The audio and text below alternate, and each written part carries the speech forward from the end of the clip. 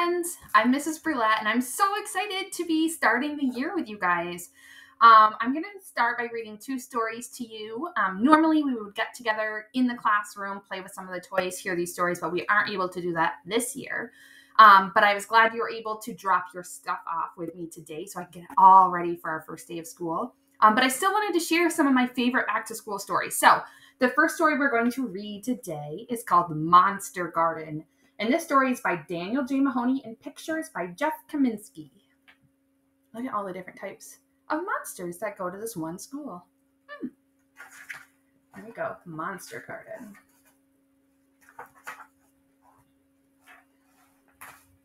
Tippy tiptoe. Grrr! Oh, hi, Patrick. Did I scare you? No, not really, said Kevin. Not even a little bit? Patrick asked. Nope, Kevin replied. I'm in big trouble then, because I have to be scary by tomorrow, said Patrick.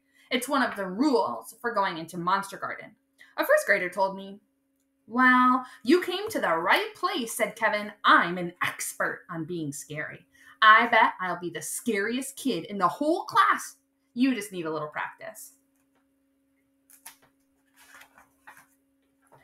So here's all his practice. His tongue way out with his fingers around his eyes, coming in from the top. Wow. All right, they got all their practice in. Let's see. I think you're ready, Kevin said. Try giving Snowball a scare. Oh, that must be Snowball. All right, let's see how it goes. Maybe we should try something else, said Kevin. So it looks like Snowball turned out to be a little scarier than they thought.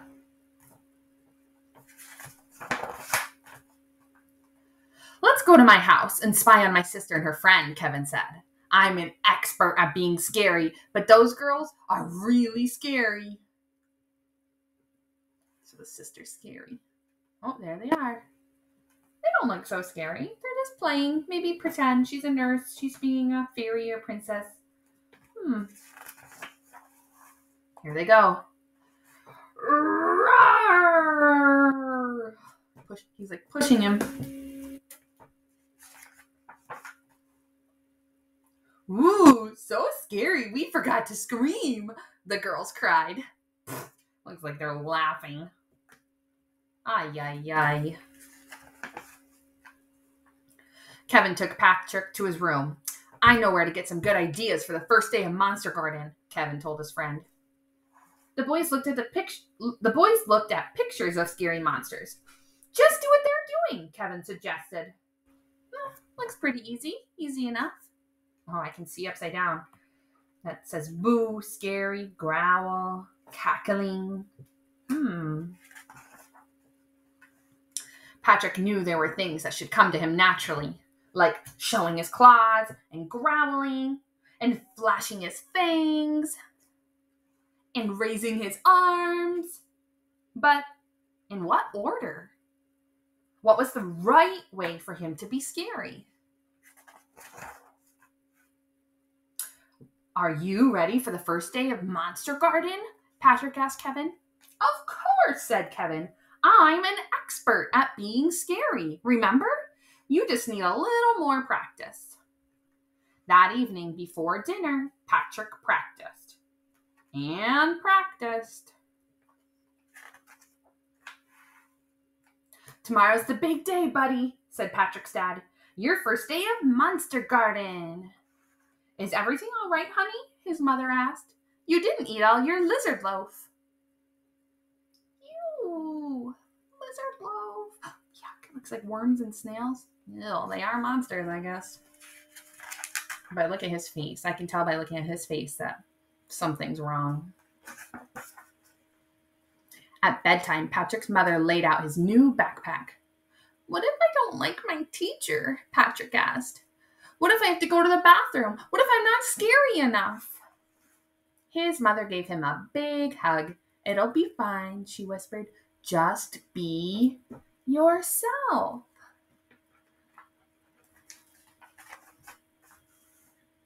The next day, All the new monster gardeners kissed their parents goodbye and headed into their new classroom. They met their teacher, Mr. Goop. Everyone was ready to start their day. Well, almost everyone. Uh-oh, who's not? There's Mr. Goop. Here they go. Oh, he's still hanging onto his daddy's leg. Boo! Oh, it worked. Oh, but it also scared the dad.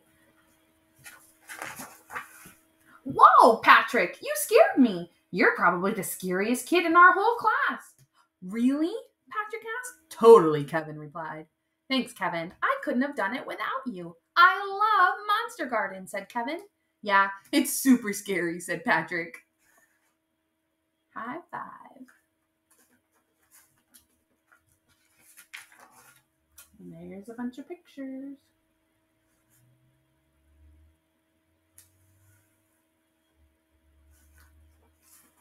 The end. I'm glad he finally figured it out, just to be himself. All right, our last story for today is called The Night Before Kindergarten by Natasha Wing and illustrated by Julie Durrell.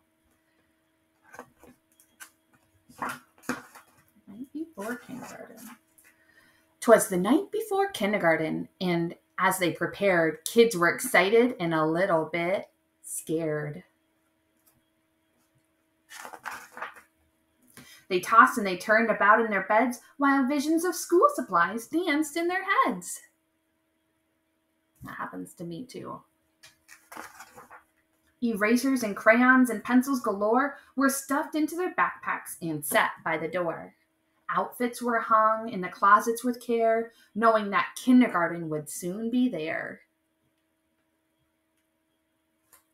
I love looking at the pictures. You can see them sleeping in their closets ready. Mom's playing the piano, Dad's reading a book, backpacks by the door. In the morning, it came. School starts today. Would the teacher be nice? Would they still get to play? Faces were washed and teeth were brushed white. Kids posed for pictures with eyes sparkling bright. Sounds like things we all do on the first day. Parents packed snacks and kids hopped in cars as if they were boarding a spaceship to Mars. Look at them go. They're all getting in their cars. Some kids brought blankets and their favorite stuffed bear in hopes they could nap like they did in daycare. Their parents exclaimed, "You're big kids, wow! Let us hold your bears and blankies for now."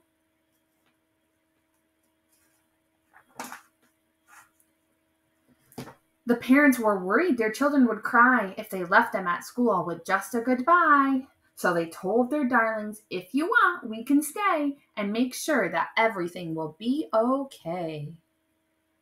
Looks like they're all pretty happy. Maybe that person's a little afraid, but I bet you they'll love it. The teacher then greeted each one with a smile and invited the kids to stay a while. So they're all sitting. They get to hear a story from their teacher. Sounds familiar. Kind of what we're doing. The room was all filled with toys, books, and maps.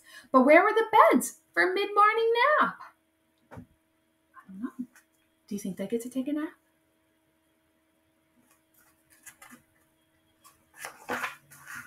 They colored and painted and played Simon Says, then tumbled and skipped and stood on their heads. Good job.